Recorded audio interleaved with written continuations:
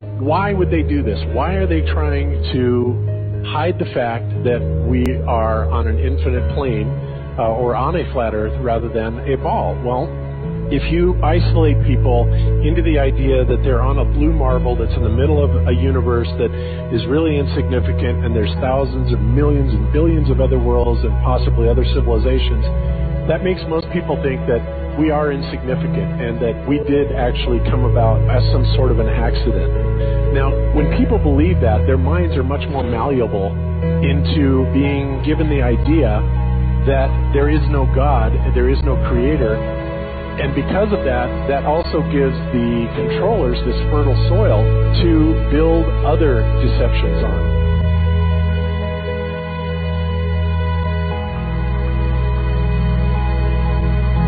It's about total control, mental, physical, spiritual, every way, shape, form possible.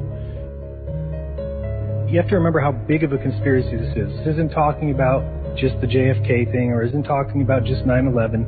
It's on an umbrella kind of system to where it is the biggest deception that there is. It actually exposes every other deception, and nothing else brings down the power of the elite because it really exposes education, science, the economy, television, museums, universities. Think of all the things that have been fooled.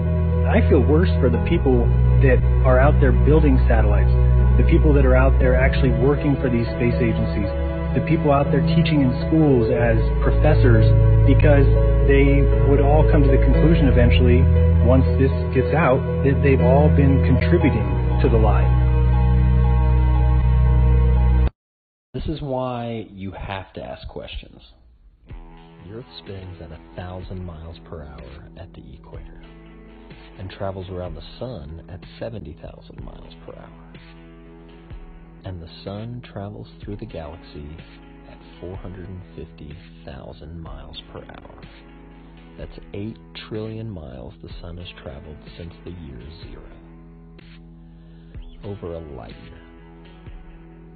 And yet, for thousands of years, even before that, people were looking into the sky and seeing the same stars that we see today. And if they had the same optics that we have today, they'd be able to photograph perfect star trails, just like we can.